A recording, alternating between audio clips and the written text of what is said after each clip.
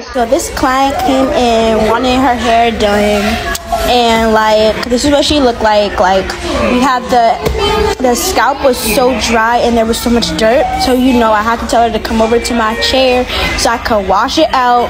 As y'all see, I am washing it, and I had to wash this thing real good. I really had to use like a lot of the shampoo, and that was like what I didn't want to do. And then my conditioner was almost done after this. Anyways, we sent her over and she went to go get her phone, which was really annoying. Anyways, I put her doing, this is me cam, like this is what I saw from like y'all. So as you can see, I was trying to put this straw in it was so annoying because her hair is so nappy and I was just like so frustrated. So anyways, this is me like attempting to put this in. It took so long and I am so tired. Stop. For how long this took, and then my thing dropped because there was police cars outside, so it dropped for some reason and it was really annoying. I don't know why, but this is all y'all could see.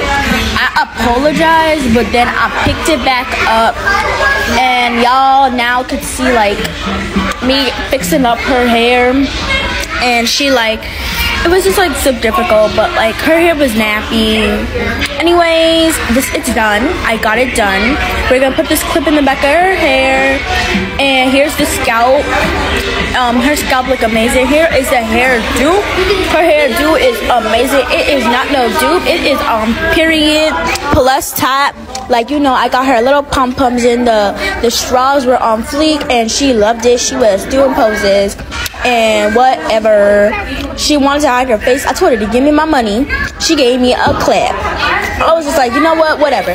So I went to go get her little gift bag that I always give my clients. It was on period. She was on the phone with these guys and she told me, oh no, like, girly pop, this is a lot of money and you really do need this. I told her to buy, like, for real.